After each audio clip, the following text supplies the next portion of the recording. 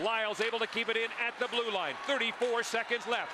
Horcoff to Ryan Smyth. Chips it off the boards and then gets flattened by John Michael Liles.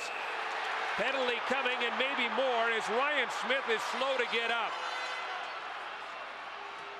Ryan Smyth is hurt.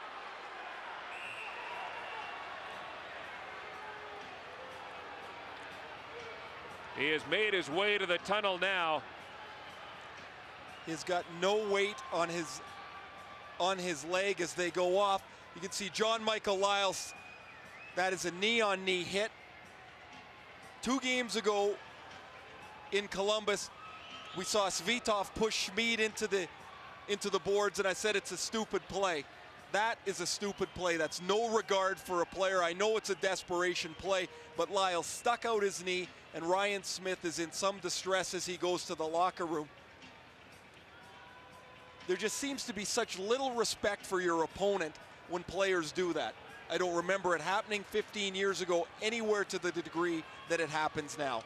John Michael Liles is not a dirty player, but that's a cheap hit. Ryan Smyth. What a game he's had tonight. 2 goals, 1 on the power play, 1 shorthanded. That is 28.7 seconds away from standing up as the game-winning goal. Watch when the moment of contact happens here. You're going to see Liles' left leg stick way out. I just don't know what a player thinks. This is a better look at it. Watch his left leg right here.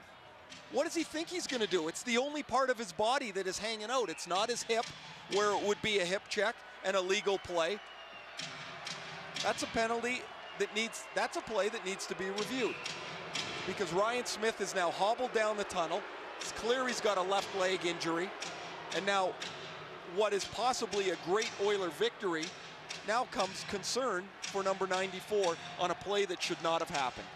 The Oilers' next